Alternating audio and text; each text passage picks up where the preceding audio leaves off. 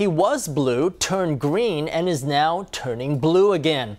A former DPP county commissioner is close to completing his journey back to the KMT.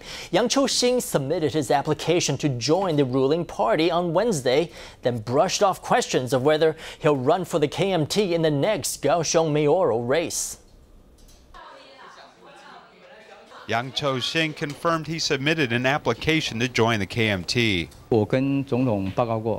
I told the president that the KMT's troubles in southern Taiwan come from southern Taiwanese people being more locally oriented. They gravitate to the DPP because it was founded locally. I think the KMT should also emphasize that it is a local party, and the president seemed to agree. President Ma not only invited Yang to join the party, but also listened to his analysis of Kaohsiung elections. Many analysts think it's likely that Yang will represent the party in the next Kaohsiung mayoral race. My goal is not necessarily to wrap up the nomination. I'm in fact just one person who can help in this election. If you want to discuss my chances, then we should talk about that in the future. Yang Chiu-hsing chose his words carefully. So did Huang Zhaoshun, who ran against Yang in the 2010 mayoral election. I